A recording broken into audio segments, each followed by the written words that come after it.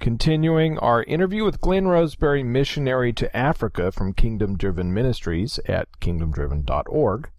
Today we're talking about what a day is like living as a missionary in the jungles/bush of Africa.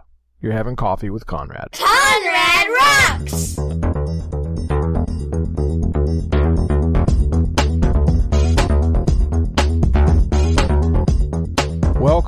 Welcome to another edition of Coffee with Conrad. This is Conrad from ConradRocks.net. This is going to be a Ministry Spotlight edition. I'm continuing a multi-part interview with Glenn Roseberry from Kingdom Driven Ministries at kingdomdriven.org.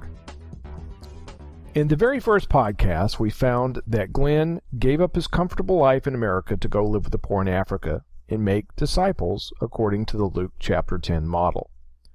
He lives with the poor, and he does one-on-one discipleship training, which in turn makes other disciples that make other disciples. This interview comes from a series of Voxes, which is kind of like a walkie-talkie app.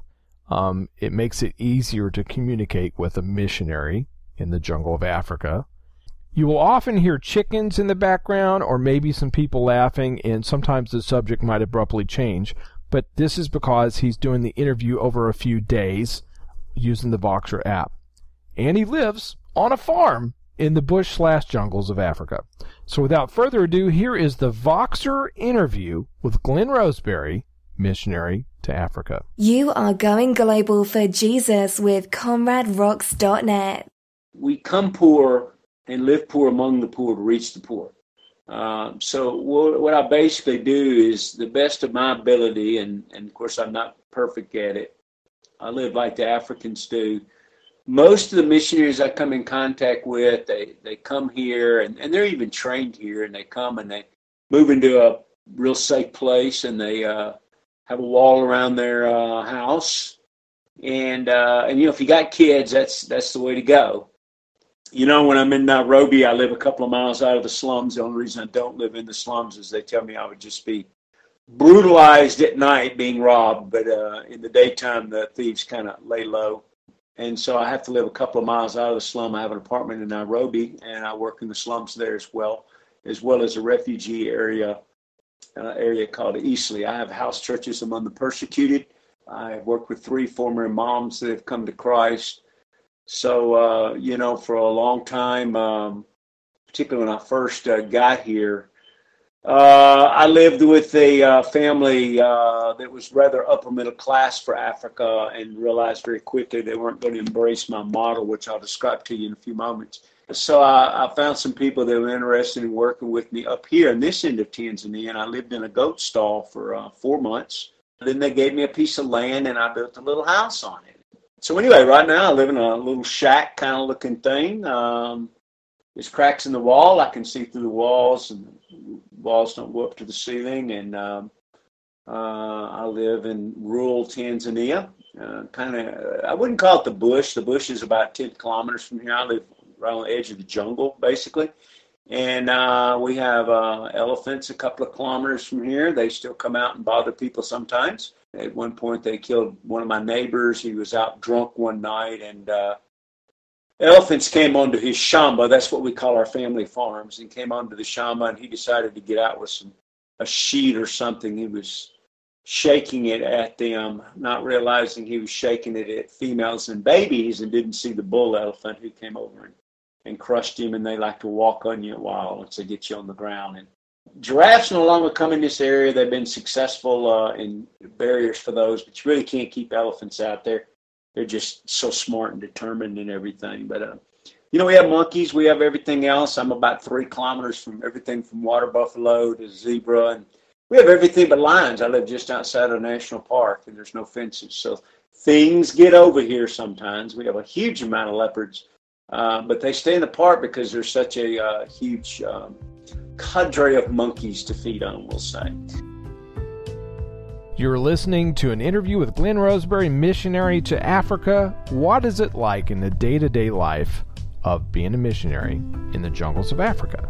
Continuing on. We've been going through this transition period where we've added numerous, I shouldn't say numerous, we've added additional house churches and new disciples at a rate where we're really outgrowing our leadership to the extent that we have really got to get some guys to the next level. In discipleship, the way we do it, which is real one-on-one discipleship and very small group discipleship. It's time intense. Jesus spent 3.5 years primarily with 12 guys. There was another group of 70, of course, that he engaged in ministry and all. We use that Luke 10 model, which I'm sure I'll get around to in all of my sharing here. But that's a very intense way to do things. Jesus, at first he went out and preached the good news of the kingdom. Then he had disciples. He selected 12 of them to pour his life into. And what he basically did is they watched him do it, and then they basically did it with him, and then he sent them out in front of him, and he followed up behind them, and he observed them and then gave them feedback. Well, we mimic those steps because we believe Jesus was the master disciple maker. So what that means is that we do it first, we do it with them, and then of course the next step is that they go out and do it kind of as we observe, and then we give feedback, and then continually mentor and discipleship and disciple them as they are in fact doing the work of the Lord. Got my day started earlier than I wanted to. Speaking of what's a day like, sometime between 3 and 5 I'm typically up. I actually go to bed get into bed about 7:30 at night, and rarely are awake after 9. I live on a farm in an area where very few people have electricity, and I've just kind of on the same schedule. By the time it's been dark an hour, when you don't have any light, people are pretty much turning the old lantern out and going to sleep, having eaten. So, I live the same lifestyle they do. However, I find I get up quite a bit earlier because I do have farm chores. I live on a farm. We call it a shamba here, which is traditionally that would be a kind of a family farm that's passed down generation to generation. At one time, they were each a hectare or 8 acres, and you would raise your family on there. And as you had sons and family, they would all share that land. And of course, you can get overcrowded pretty quick that way. That's kind of the way we do things in the bush. And when I say bush, let me qualify that. I'm almost jungle here. We are right on the edge of a massive, what is now a national park, called Arusha National Park, which I have no idea how many acres or miles it is, but basically within 3 miles of me is, every kind of animal that's in Africa, basically, from crocodiles to leopards and elephants and giraffes and all those things. The only thing we don't have on this side of the mountain is lions, praise the Lord. Lions are herd-centric, so they're always looking after herds. They don't hunt as loners, nor do they hunt single prey, but rather, strategically hunt against large herds. And so as a result, the biggest cats around here are actually leopards, which are way more dangerous. However, the food supply is so high in our area, the wildlife is so robust that just the monkey population is in the hundreds of thousands. I mean, the leopards in the area could never, run out of monkeys alone, forget anything else they might want to feed on. So they don't ever come out of the park and bother anybody. In fact, in generations, they have not done that. Our greatest danger here, this far from the park, is elephants, who are quite fierce and territorial and come out of their territory and want to come into yours. And since the area is so ideal for elephants, they're constantly birthing. So they're always in defense mode because they always have young with them. So the bulls in particular are fierce. So they're always in this protection mode, and they just, someone gets killed about every year around here. When you get close to the park, then water buffaloes come into play. You just can't go in the park without a guide with a gun, not to shoot anything, but to fire it in the air, because the water buffaloes just, they're just incredibly dangerous. We had a young boy killed here this past year. We've got this wildlife element to here. But, I start early in the morning because, I literally have chickens and goats and rabbits. So I get up and take care of a lot of the early morning chores. But I do have workers that come. So basically, I'll give you a little synopsis of my day. So, I'm going to get up and have my time with the Lord and pray personally and have my time also to answer any important emails. I try not to get computer focused at all unless there's something big going on that I know I've got to respond to. I really try to keep my day focused on the mission and try to not be distracted by the West or by social media or anything like that. So I try to wake up with the Word and prayer. And then after I get my chores done, basically all my guys begin to show up about 7 in the morning. That's the plan anyway. Depending on which guys show up first, this may be surprising to some. We either begin to worship and pray and bring up prayer needs, since we are actively witnessing and sharing our faith almost every single day to unbelievers. Once again, using that Luke 10 model where we go 2 by 2. And literally down the road into homes, into villages, and just find a person of peace, which I'll define later. It's basically just a person that's open to listen to what you have to say and shows you hospitality. And so we have new people we're engaging every single day almost. And if we're not engaging new people, we're following up with people that were new a week or 2 or 3 or 4 ago. So we're in this mode all the time of actively evangelizing. And so we have many people to pray for. We're constantly making and changing lists and praying for people. We have to do a lot of spiritual warfare here.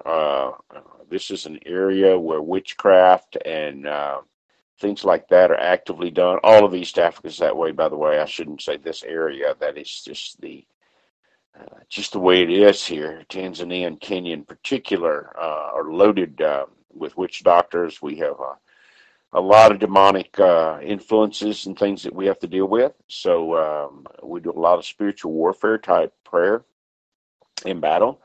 And we're praying for one another. And really, the purpose of our coming together is for consecration. We are just convinced that we just must consecrate ourselves.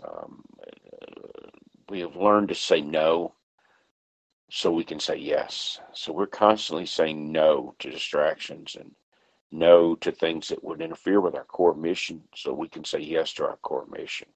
So we meet, and this is a time of prayer.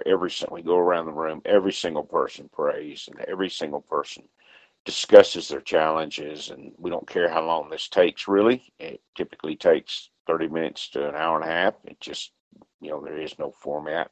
And then I told you earlier, I would probably surprise you with this. And then about half of our group, then we exercise together. We do everything from climbing ropes. I'm 62, so I'm not as agile as the other guys, but big believer that in order to serve the Lord a long time, I have to take care of myself. So I run, climb rope. We work out with body weight exercises. We watch what we eat.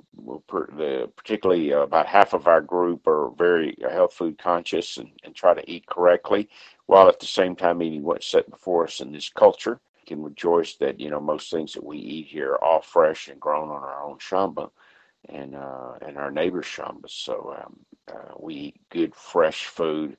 I laugh. In America, everybody's trying to buy their food. Where it's clean food and it's healthily raised and all these type of things. And we chuckle, because I walk out my back door and pick my own bananas and pick up my oranges from the ground. I get my own eggs out of my own hen house. We milk our own goats. And so we grow our own spinach. There's not much danger of processed manufactured food here. So we even get our own salt from just a few hours from here is where they get the salt from the ocean. So it's a really unique environment from that perspective. You asked me about the climate here. It averages 72 degrees in Tanzania. I live on the shoulder, as it were, of Mount Meru in the wintertime, which is your summertime. I can see my breath at night, and I have to have two blankets in my bed, and frequently I sleep in my clothes. My house is basically a shack now. I actually live in a wooden house now. The boards on the wall don't actually meet, so the wind can blow in. So I have to bundle up. Been known to wear a cap while I'm sleeping. And I tell people it's just like camping out. No big deal. I just camp out all my life, you might say.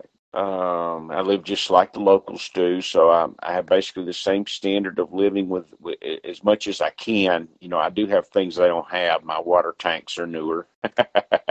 I'm better at catching rainwater off the roof. We have water challenges here. We have a well on our land.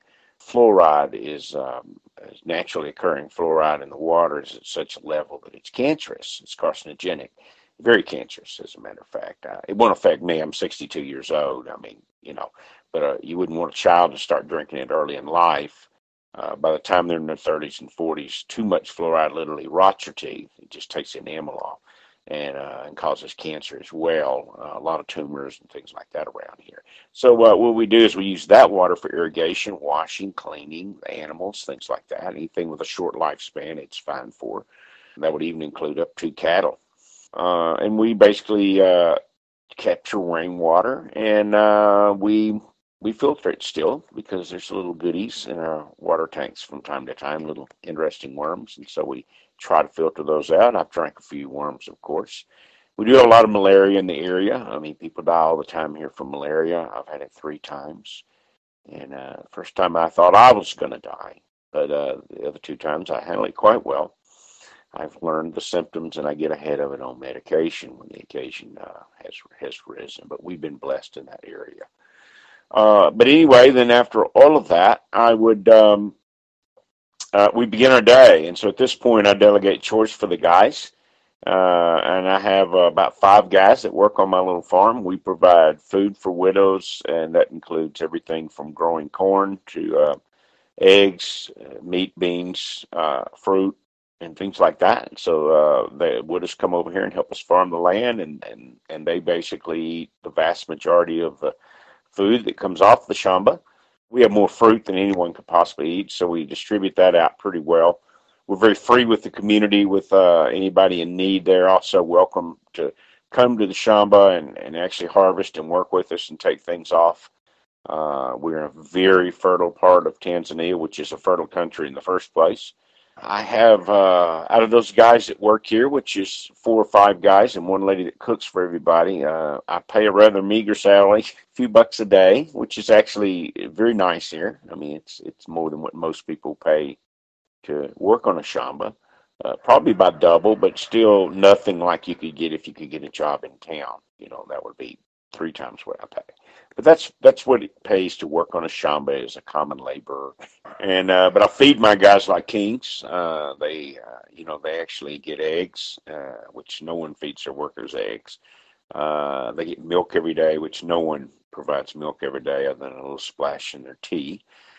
We have a very well-rounded diet for them, and so they eat basically like kings compared to any other workers in the area.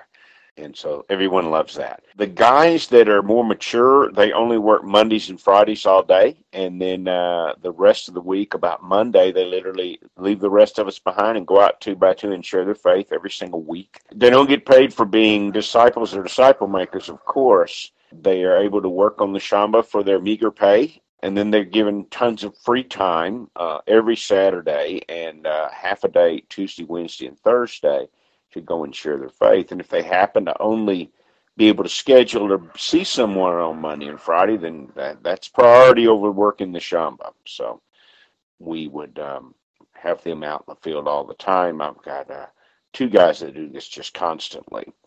And we hope that number will be at 4 or 6 by this time next year, which will be huge. We have house churches spread all through the area in the surrounding villages. I take care of, on a daily basis, 2 of the house churches and then disciple all the men. I do 2 of the house churches, one because it's in a newer area, and I'm discipling the guy that's discipling them, and so I just want to be with him. It's part of that Luke 10 process, that Jesus process, to where, he's watched me do it, and now we're doing it together. And the next phase is he'll be doing it without me, and so I'm taking him through those steps. I have a house church that has some widows, almost no men, and I have some women there that are physically disabled, and it's just a special thing in my heart. So I had to do 2 house churches on Sunday, and then I have multiple meetings in the week, and they're my other responsibility. I have just insisted on handling this. I know this sounds odd. You would think that a guy leading a ministry would, only want to lead his champion men, to discipleship victory. But I want my champion men that I'm leading to discipleship victory to be out there. And these women, some of them with club feet and things like that, they can never be out there. So I've just, it is my great joy to be with them every week and give them that time. We meet, typically 3 times a week together. Most of my discipleship with them, unlike the men, is meeting oriented. We don't really mix genders in our society here. Men and women really do things almost separate. We have very defined roles. Women are traditional homemakers. They work hard on the farm. They weed, plant, take care of the animals. I mean, they do the physical labor, way more physical labor than men, unless a man happens to have a trade. A man might pitch in during harvest and planting, but he is not going to do menial work, almost to the point that it's comical, because I do way more manual work than any of the Africans do around here. They just think I'm crazy because I get out and do chores. And I know this sounds funny from a Western perspective, but they think I do a lot of women's work because, we're like a throwback to the 40s here as far as or even the 30s as far as gender separation on work.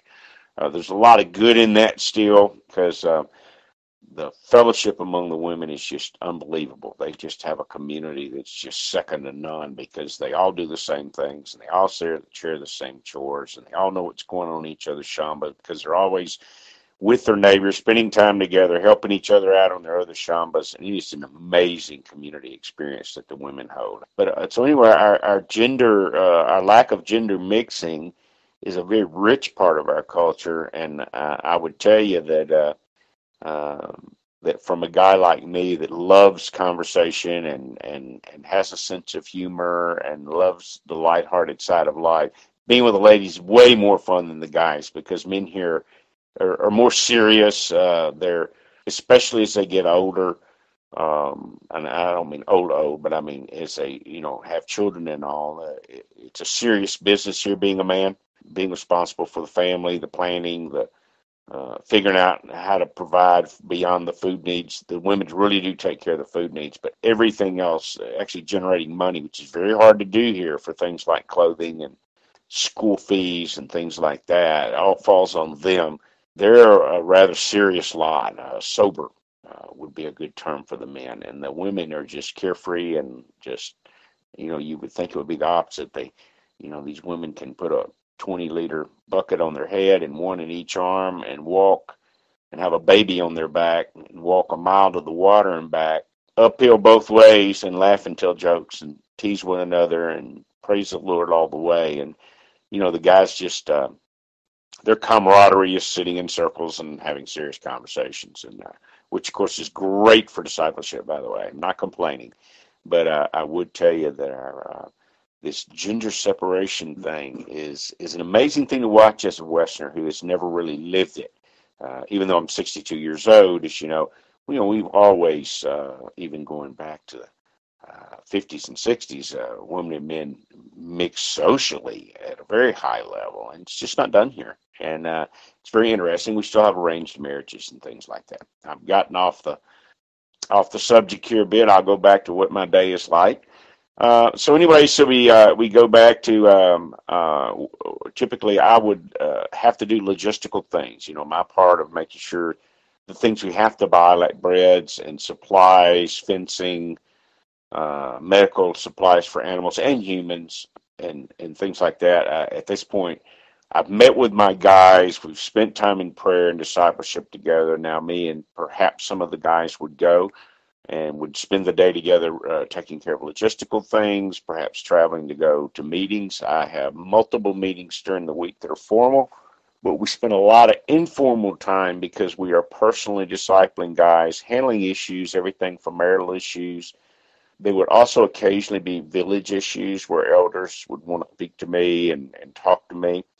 There is, unfortunately, when you're in another country, there can also be a certain amount of a burden of dealing constantly with visas and work permits and things like this from the government. We're in a season right now where an entire day of every week is with me and either in a government office or with an attorney or some type of advocate. Many times very complex conversations where I have to take an interpreter because it's, you start talking about topics that involve the law and things like this are beyond my normal Swahili that I use for day-to-day work around the shamba and purchasing and buying and going and doing things which I'm adept at doing.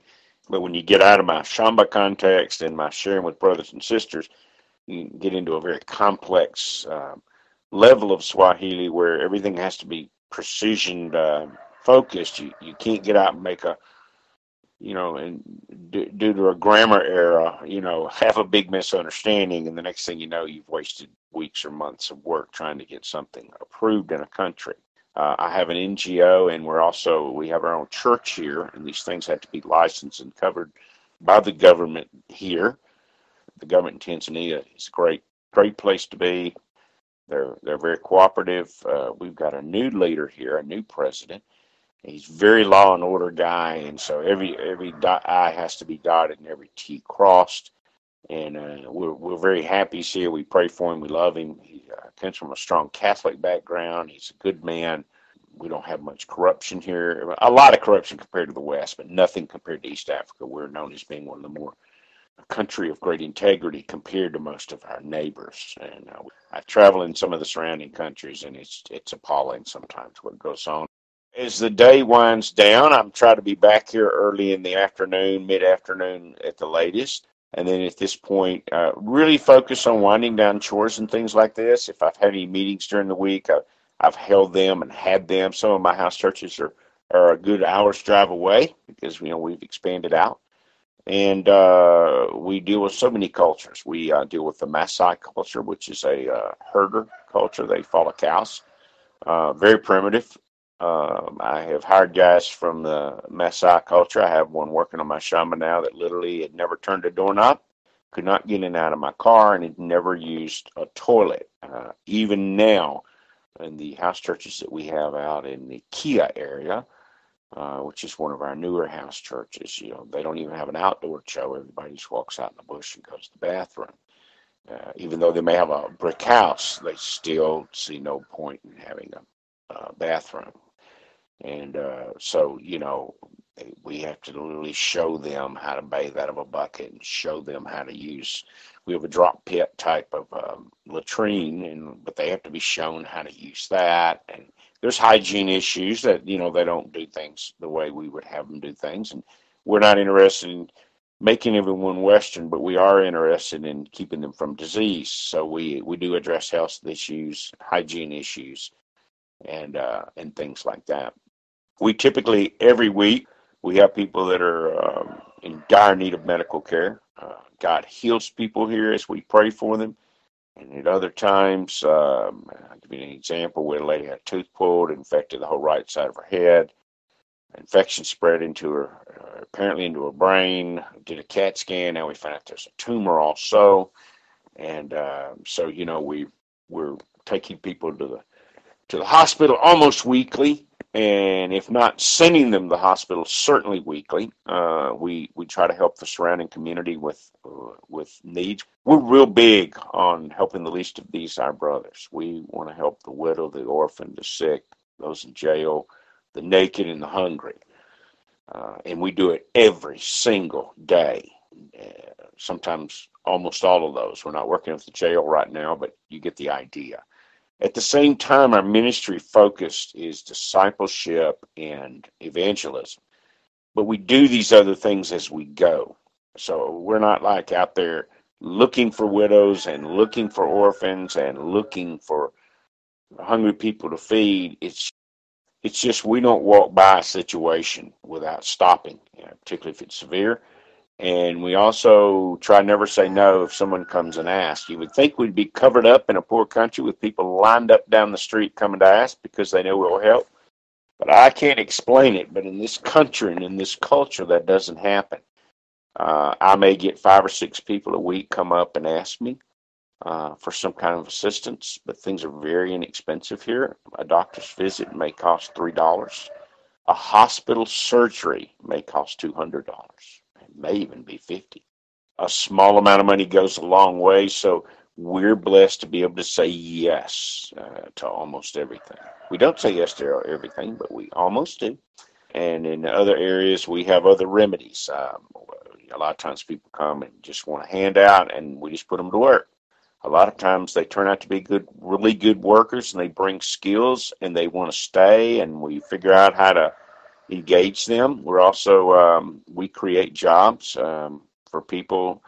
We will occasionally start a small business for someone, particularly a widow, and we are exploring right now other opportunities. There's an opportunity to distribute some chickens.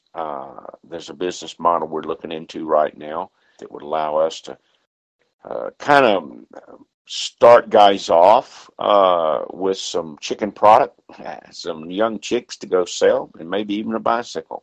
But once they carry out the first load and sell their first group of chickens, then they have income to begin to buy chickens from us, which will provide jobs for people here on the Shamba and also income for them as they go out and sell.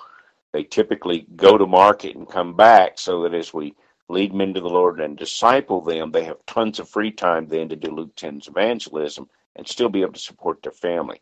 Our goal with working people is for them to make enough money working with their hands to provide for their family, not be a burden on the church, and have enough left over to help others.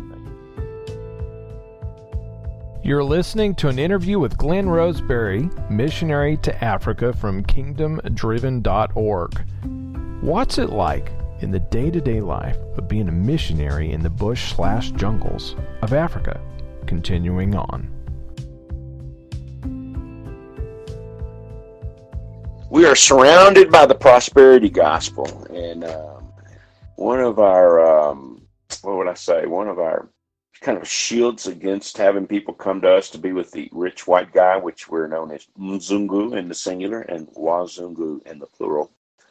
And it's a real challenge. Most missionaries come here and just get inundated with con artists and people wanting to get rich by being with a white guy. And part of the reason I live poor with the poor, to reach the poor, is by living this way, people go, we don't know what's wrong with this Mzungu because he don't live like a Mzungu. He must be broke, so we can't get any money out of him. And so they don't gravitate to me like they do a lot of my missionary friends and other Mzungu or Wazungu in the area that come here with big programs and big budgets.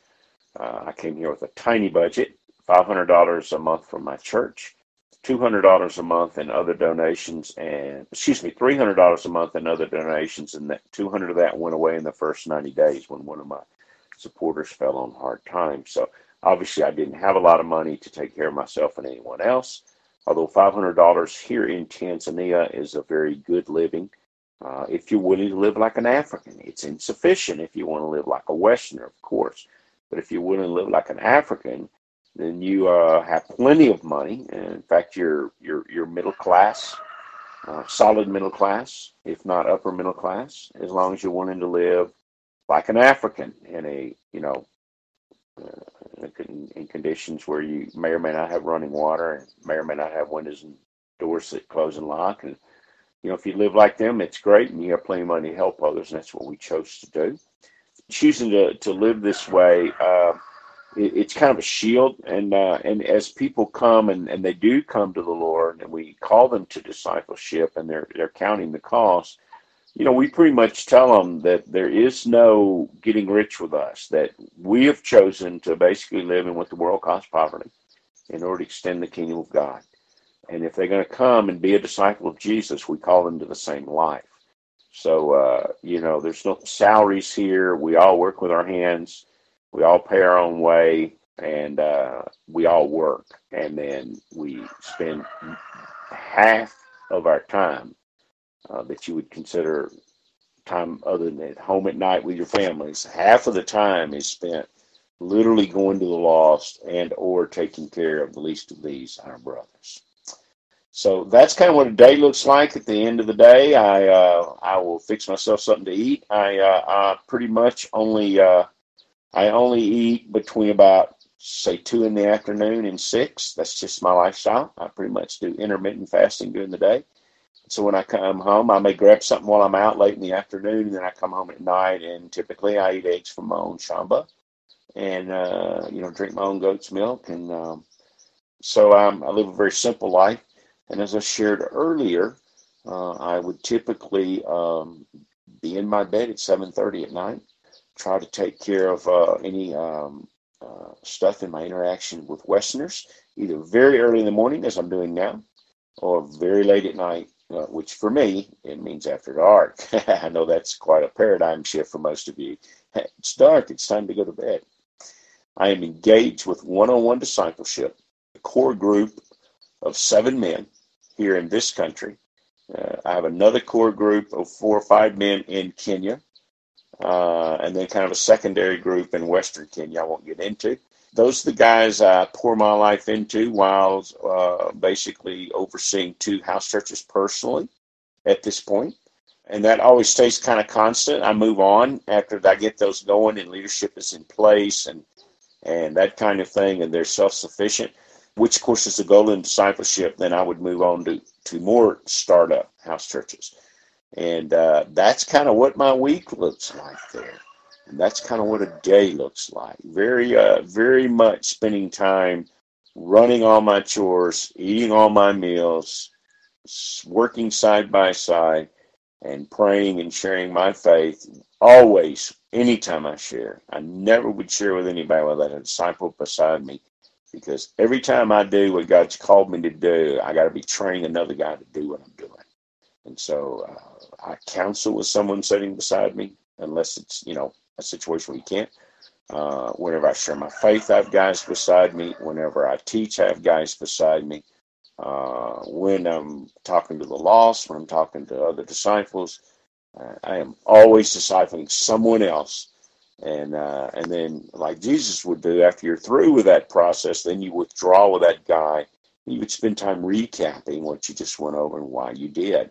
And then, of course, I am a perpetual student, not only in language and culture, but also in getting feedback from my guys, where they're at and what God's doing in their lives.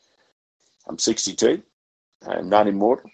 And I plan on dying in the saddle, as it were.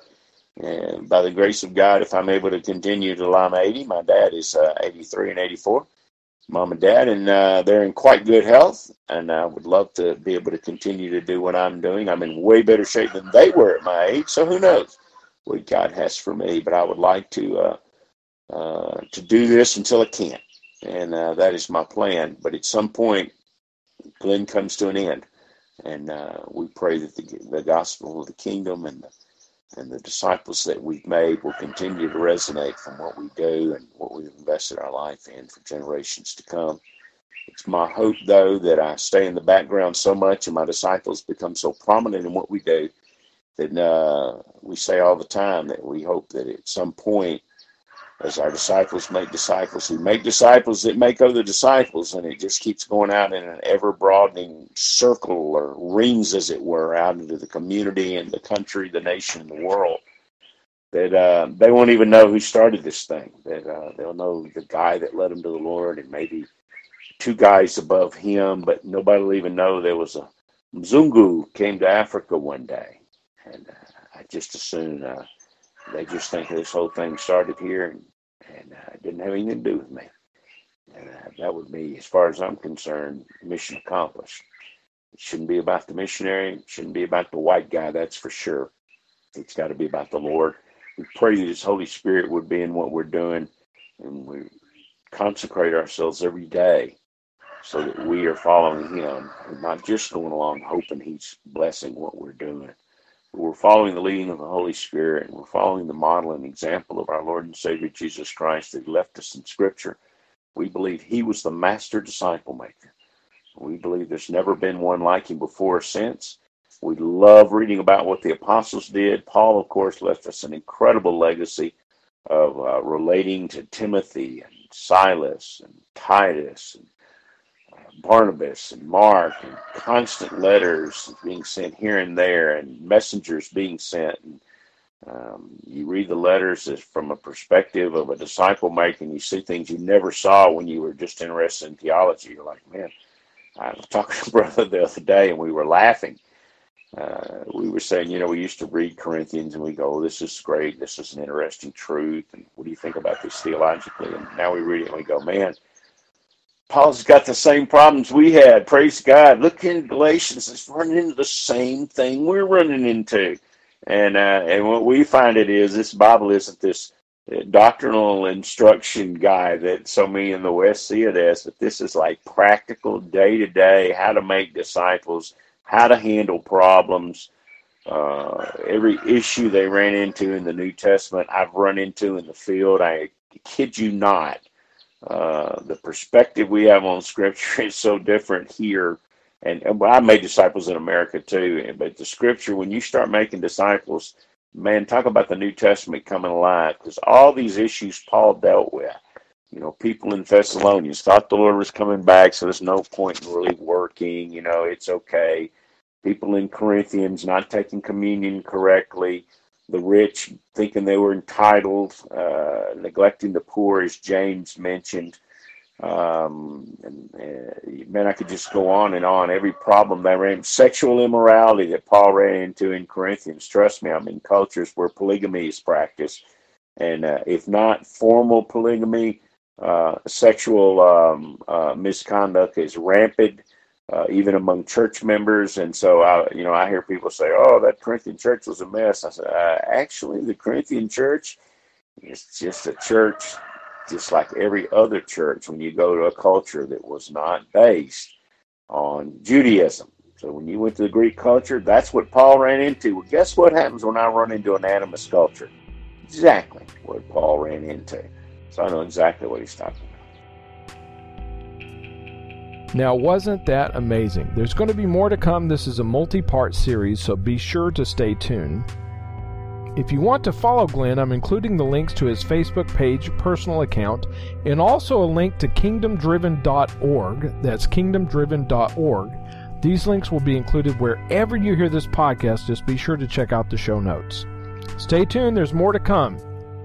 Till we meet again, dig deeper and go higher. Dig deeper, go higher at comraderocks.net.